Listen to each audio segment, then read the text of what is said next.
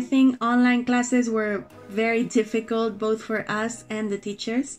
It was especially challenging to not be able to interact with them as much, which eventually made us lose interest in some lectures. Furthermore, technical difficulties did make the whole thing a lot harder. However, I think most teachers did a great job at reinventing their lessons at such a short notice, and ultimately we all did what we could to keep things as they were, but sometimes the limitations were too strong to do so. At the beginning of the lockdown, everybody was being very empathetic and understanding with the situation. For example, teachers gave us the opportunity to express our feelings, and most of them adapted the classes as to make them more enjoyable. However, it is also true that the experience became more stressful because of the amount of work required.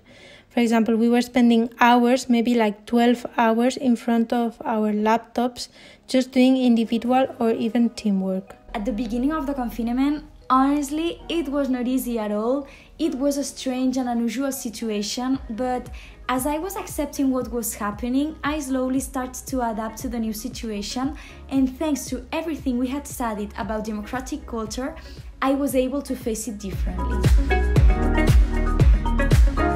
I do not think that lockdown had that much of an effect on my right to quality education, because the classes were well adapted to the online format and we still had access to tutoring lessons with our tutors, which made the whole thing, both personally and academically, a lot easier. This experience affected entirely in my right to a quality education, because at some point I thought that the university was being abusive with this amount of work, and for example, some of the work required to do were even just to prepare the class when we never did it during the on-site classes. In my view, the quality of education doesn't change too much, only because of the face-to-face factor. It also depends on your learning style. However, I think that my right to an education of quality wasn't violated at any moment, even if as students we had sometimes difficulties with the new learning and teaching methodology.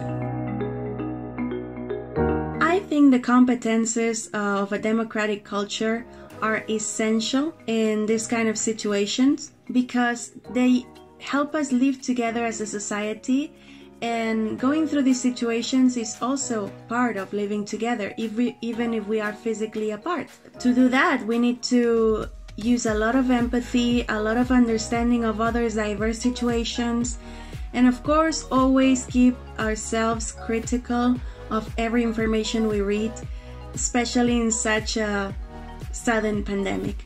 In my opinion, the competences for democratic culture were being absolutely violated because the university wasn't being empathetic nor flexible, and some of the teachers weren't tolerant with this situation where maybe we were sharing our study space with 5 more members of the family or with our problems with the Wi-Fi. For me, one of the most important competences during the lockdown was respect, because you are 24 hours at home with more people and you have to be respectful towards them and try to understand that this situation is not easy for anyone, as they may be stressed and have reactions that can create conflicts, and those competences can help us to deal better with these kind of situations. I would like to highlight the 3 main competencies for democratic culture and their indicators that made it possible for me to deal with the situation of confinement differently.